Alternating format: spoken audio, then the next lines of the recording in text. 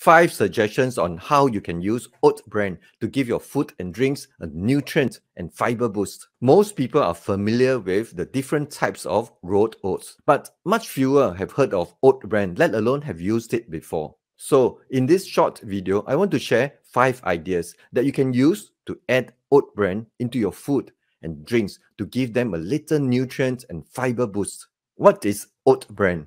A whole oat grain contains 3 parts: the bran, germ, and the endosperm. Unlike the other types of oats listed here, which contain all 3 parts of a whole oat grain, Oat Bran is just the bran without the germ and endosperm layers. Oat Bran is a little richer in fiber and certain nutrients than these other forms of oats. I like using Oat Bran not just for its nutritional properties, but because of its creamy texture and its slightly nutty flavor. Welcome to the Habits Pharmacy kitchen, where I explore tips and ideas in the kitchen to make healthy eating easier and more enjoyable. I'm Dr. Chan. I am a medical doctor from Singapore. I love food and I love to cook. I spent 5 years working as a chef running the kitchen in a restaurant that I operated until 2019. If you are new here, you might want to watch this short 2 minutes video about why I started the Habits Pharmacy kitchen, link in the description. Here are 5 ways you can incorporate oat bran into your diet. Number 1,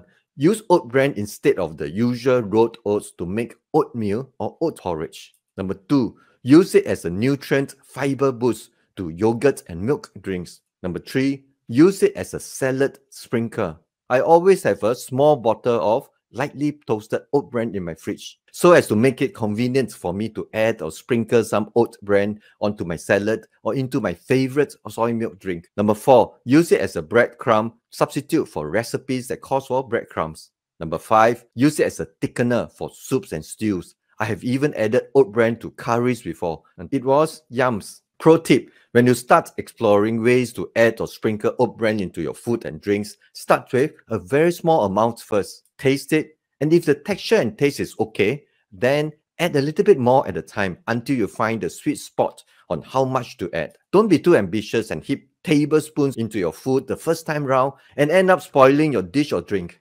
How about you? What are the ways you use oat bran in your food? Do share them in the comments below. It would be interesting to know.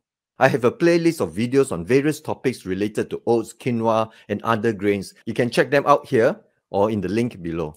I'm Dr. Chan. Eat well and be well.